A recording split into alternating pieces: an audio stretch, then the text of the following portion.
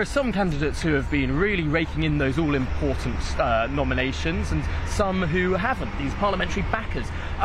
If you were to be a betting individual... Which I'm not, I don't bet on politics. Which you're not.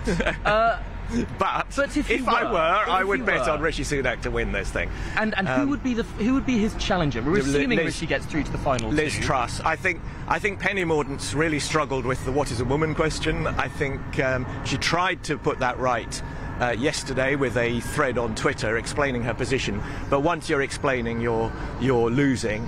Nadeem Zahawi has, I think, done his credibility a lot of harm with his in and out support for Boris Johnson, taking the chancellorship and then a few hours later saying that the Prime Minister should go. So I think Liz Truss is the one to challenge Rishi, and I think she'll give a good go for it.